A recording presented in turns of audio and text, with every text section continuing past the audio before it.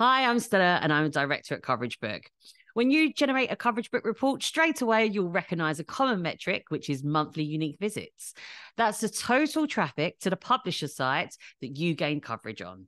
Now, although you'll recognize this type of metric, remember that some platforms may use slightly different variations. So, a monitoring platform that you might be using could have total visits rather than unique users.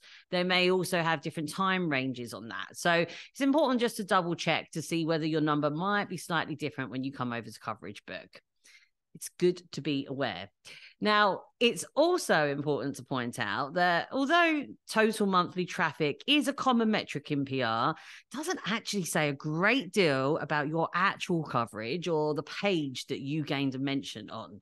So it's not actually that useful for report readers, which is why in CoverageBook, you'll also see estimated coverage views just along from the monthly unique visits. Now, we've worked really hard to develop a formula that estimates how many people from that total will see your piece of coverage.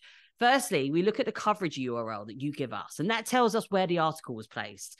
So if the article was on the homepage or subsection or deeper into the site, we then look at the size and the influence of the website, and we do that through the domain authority score. This allows us to see how many pages are on that site. So then we can work out how much of that total traffic from the publisher should be distributed across all of those many pages on the site.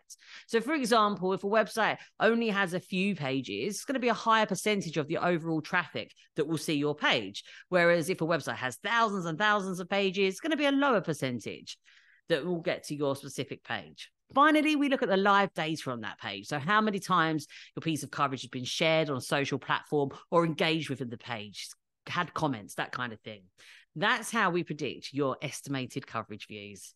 It's very much like counting ad impressions on a specific page, which many marketing and communications budget holders will already recognize and be comfortable with. So let us know how you get on with that metric.